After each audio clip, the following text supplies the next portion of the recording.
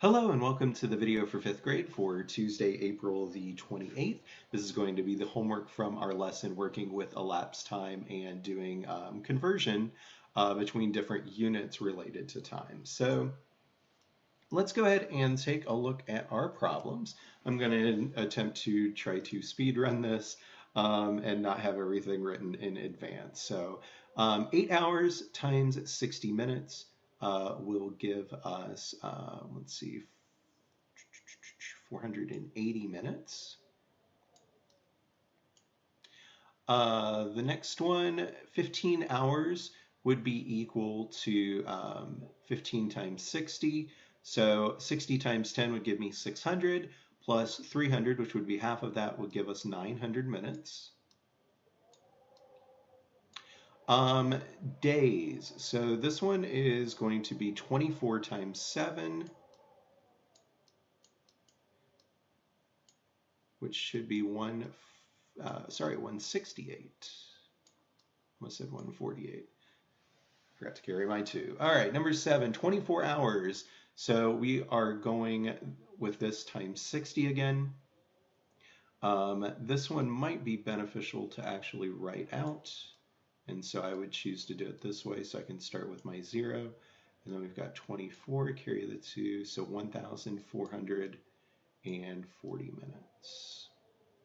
And that's actually not the problem we're supposed to do. Hooray. 600 seconds is equal to 10 minutes. So this is the one, 60 seconds per minute. We can multiply that by 10. 5 minutes is 300 seconds, which if some of you have played certain video games like the old Super Mario Brothers, they give you a counter that's like 300 or 400 seconds to do a level. That means you get almost 5 minutes or sometimes more to do that depending on what the timer says. So start time of 11 a.m. We go forward from there 4 hours and 5 minutes. That takes us to noon, 1, 2, 3 p.m. and 5 minutes. So it would be 3:05 p.m.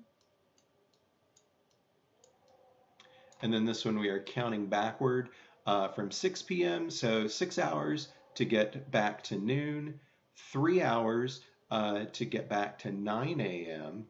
And then 3/4 of an hour would take us back to 8:15 a.m.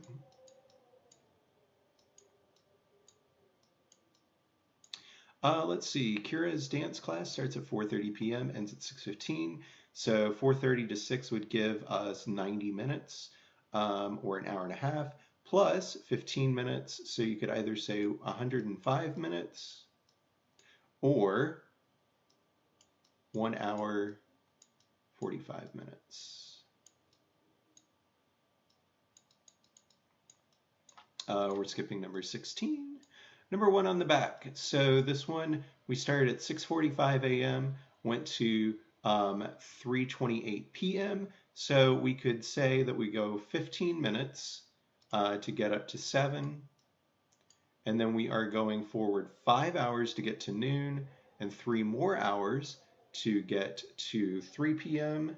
So that would be 8 hours and 15 minutes so far that's accounted for, plus 28. So that would give us 43 minutes, and so that should be 8 hours and 43 minutes.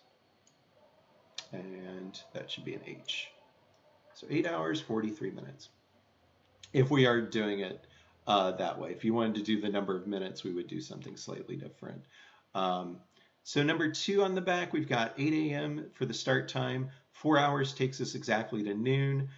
49 minutes after that would be 12:49 p.m. So those are the problems for the homework for today.